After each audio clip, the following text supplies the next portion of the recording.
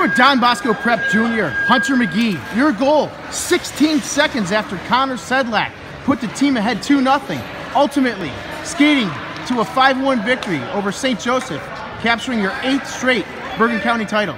How'd you get it done, Hunter? Well, we always try to work out from the goal line out, and it worked well because Liam and Tyler both have speed, so it doesn't really have to do much for me. I get them the puck, they do much of the work. Tyler fed me with a nice little rebound there. One seat goalie couldn't slide across, so pretty much what happened.